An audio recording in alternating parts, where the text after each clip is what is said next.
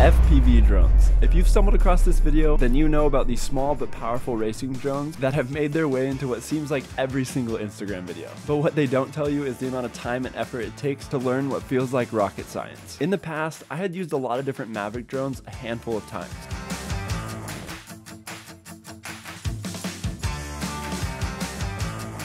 So switching to an FPV drone seemed like a no-brainer. That was until I crashed it before I even got it into the air. Basically, I had one of my controller stick pushed up, which was the propeller, the throttle, and the other stick facing backwards. So basically when I turned the controller on and turned the drone on, it just automatically turned on and went like this and just scraped against the ground. So yeah, I never got it up in the air. I used my new DJI drone lots of times in lots of different environments. I even ended up strapping a GoPro on top, but was absolutely terrified to click that one button all the way down to manual mode.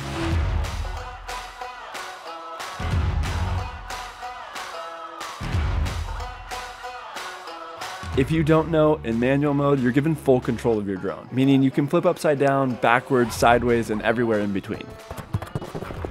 After using it in S mode, which basically makes it like a buffed out Mavic and allows you to go 50 miles per hour, but locks your horizon levels, I felt ready to switch to the big M, manual mode. And unfortunately, like you heard earlier, I didn't even get it off the ground. Now that you have this example of what not to do when you buy your first FPV drone. Only guy I know that flies laying down. Let me give you a helpful tool to help you from crashing as much as possible. This tool is what they call a flight simulator. Now there's a few different simulators on the market, but the one that I prefer is called Trip FPV. And I'm gonna give you 3 reasons why I love this simulator over the others. Starting off with the first reason, the graphics. Trip FPV is created using Unreal Engine 5, which is the same software used to create games like Fortnite, Rocket League, Valorant, Borderlands, and so many more. The difference with this simulator versus others is that others just feel way out of date. In my opinion, they lack the quality and creativeness that I'm used to coming from a gaming background. I love that when I play Trip FPV, it feels like an actual immersive experience, like something I would really experience in real life. Secondly, let's talk about follow objects. I believe as of today in other simulators like Liftoff, you have the option to follow different moving objects, but that option only came out about 3 months ago, and to be honest, I'm not very impressed. Again, when I think of FPV, I think of insane content that I see on social media from Johnny FPV,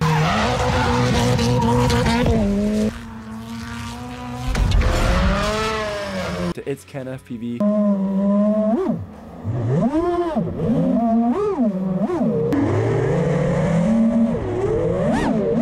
to even Mr. Steele.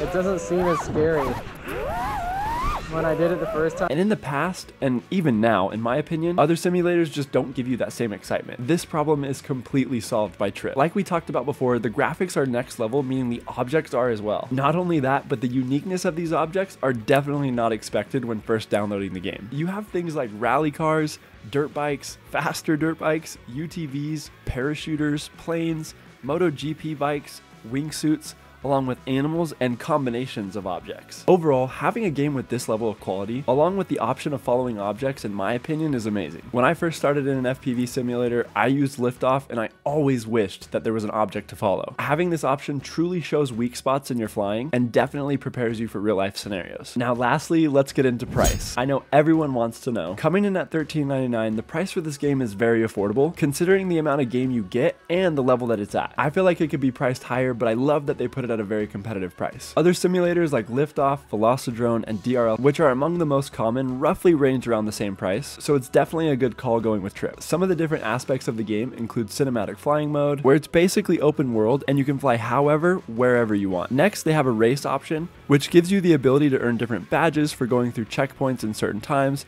and they even have different customization options like rates, drones, settings, controls, etc. Now that you've heard 3 reasons why I love Trip as my first simulator option, I'm gonna set up a 2-minute timer and show some of the awesome ways that I like to use it. All right, let's start that 2 minutes. All right, we're gonna try and hit this gap.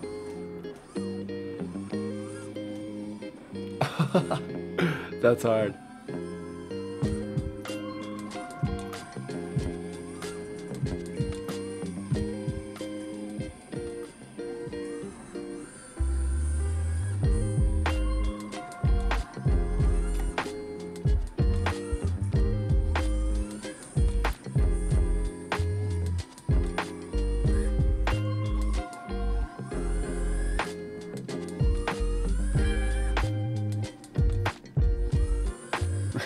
I love this game so much. All right, here we go, come on.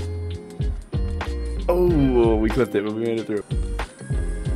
So sick.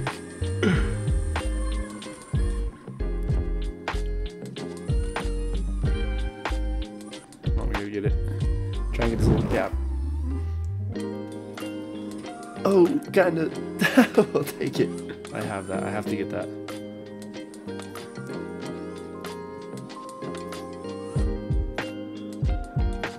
Where am I going?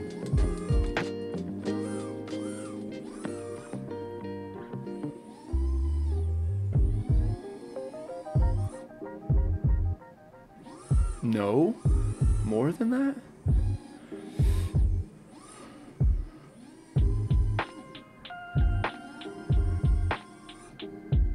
Come here, come here. I have it, I have it. All right, here we go.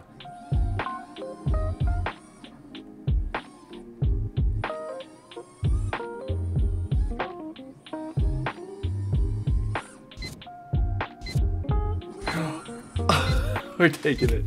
We're taking it. All right. Guys, I hope this helps in getting started in your journey with FPV. If you have any other questions or things you'd like me to make videos on, let me know. But otherwise, thank you so much for watching.